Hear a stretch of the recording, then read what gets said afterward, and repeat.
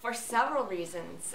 If we raise our voices together, like we did with the rare disease legislative activists last year on Lobby Day, we all came together and we ran around the Senate and the Congress and we talked to our congressmen and our senators and we told them why it was so important for them to consider legislation that would change our children's lives, that would expedite clinical trials.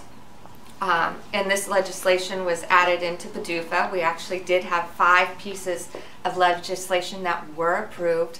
And what was huge for me is that this legislation will expedite clinical trials. They'll take into consideration surrogate markers rather than clinical data that we don't have because we've only been studying Sanfilippo for the last 5 years, so we don't have a compilation.